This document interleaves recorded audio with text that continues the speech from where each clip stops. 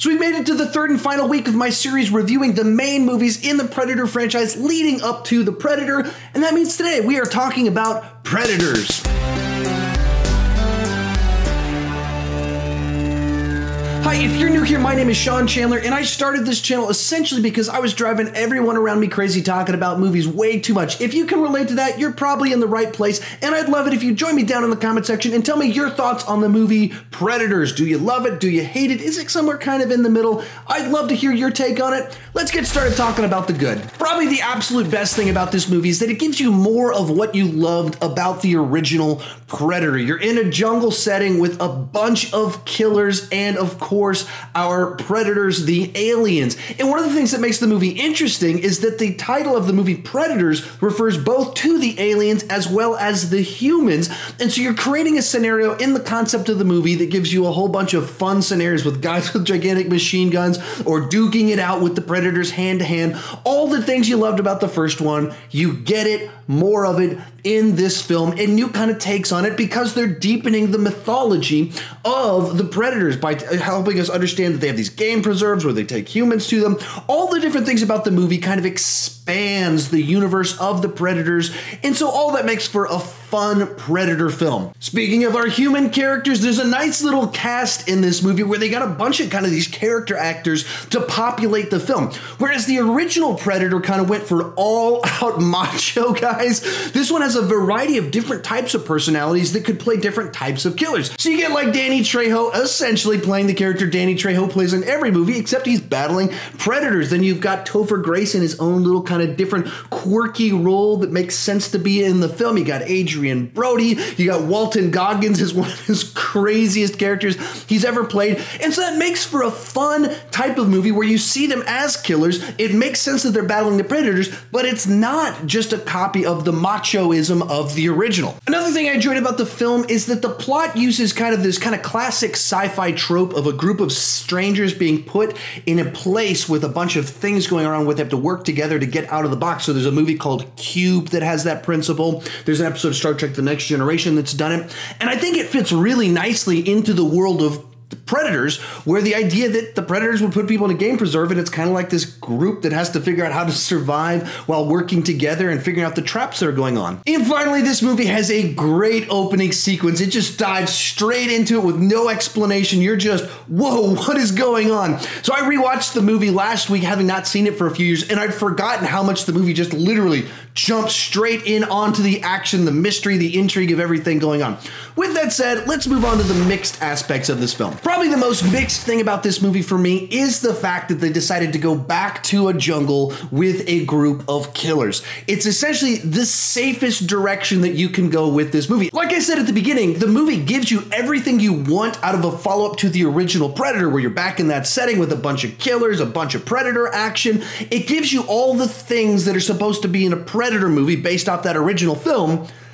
But that's also the absolute safest direction that you can go with the movie. It's just spoon-feeding people what they think they want. Now, with that said, I think the idea of getting a group of killers from the Earth, of different types of killers, and bringing them to this game preserve on a different planet, if you're going to kind of rehash the jungle with a group of killers idea, that's the way to do that. That's an interesting idea that goes, oh, that's a Predator movie that I would like to see. So while the premise in certain ways is incredibly safe, I also think it's pretty interesting. The other mixed aspect on this movie is the Topher Grace plotline. And on a conceptual level, I actually really like the idea of what they did with his character and how he kind of ties into things. And they do it as kind of this big twist reveal in the third act of the film. But I don't think the movie gives a good plot reason for his character to behave the way he's behaving. Like, it's not like, oh, now I understand what's going on in this movie. Like, it's not a twist reveal in the sense that makes for a good, powerful twist and reveal. It's just like, okay, that was a little bit clever what you did there, but why does it matter in the plotline of this particular movie? So that was a little bit mixed for me. It could have been incorporated a little bit better. From there, let's move on to the bad. This isn't a movie that I have a bunch of big, gigantic issues with. It's mostly kind of smaller little things that kind of bugged me a little bit. First off, the third act rehashes the Predator a little bit. It plays too close. I mean, you literally have Adrien Brody going, come on, kill me, kill me. Come on, come on. Kill me, I'm here, kill me. Come on. I'm here. Kill me. Let me heal! Kill me! No. Do it now. Kill me. And you're going, do we need to take lines from the original? Do we need shirtless Adrien Brody? Do we need the fire again? And so it felt like just a rehash, not doing something new in a way that was just too familiar. Second big gigantic issue with this movie is Adrien Brody just feels horribly miscast. And that's not because I don't like him. It's not because I thought that he was particularly bad in the movie, but making him the centerpiece of this movie and having him copy Arnold Schwarzenegger lines and having him take his shirt off, he just feels totally out of his depths. He's following up shirtless Arnold Schwarzenegger. It just feels off. It's like, why are we taking his shirt off to see a skinny guy with abs? Like that's not the same thing as Arnold with his shirt off. To be clear, he looks phenomenal. However, by rehashing what they did in the original, they invite the comparison to 80s Arnold Schwarzenegger. And by comparison, he's not in the same league. And so it just seems like if his character should have been a side character or the number 2 person, there needed to be someone that has an Arnold-sized personality if you're going to do this type of third act in the movie. And Adrien Brody just isn't that. And they even tried to like tough guy him up. He's got a total Christian Bale Batman voice going on here where it's like, I'm not a nice guy. You don't want to trust me. Like doing stuff like that. It's like, we're overcooking it a little bit too much here. But honestly, for me, this movie, I don't have any big issues with it. Even the things I just mentioned, it's not like those are things that hold me back from enjoying it. Really, my issue with the film is that it plays it so safe that it's a movie that if I'm going to watch a Predator movie, I'll just go rewatch the original one.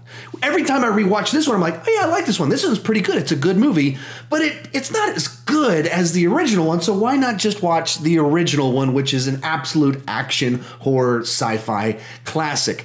With all that said, go ahead and tell me your thoughts on it down below in the comment section. Did you love it? Did you hate it? Did it disappoint you? Is it somewhere in the middle? All that fun stuff. I'd love to hear your take on it. As for me, I'd score this one a B and a 7.5 on the entertainment level. It's pretty good, but it's not particularly memorable. It doesn't make a big impact on you. If you like this video, be sure to check out that playlist to the left with some of my best rankings of some of the classic 80s and 90s action franchises, as well as that playlist over there of my other Predator reviews, if you enjoyed this one, of course. And as always, thank you so much for watching, and keep talking movies too much.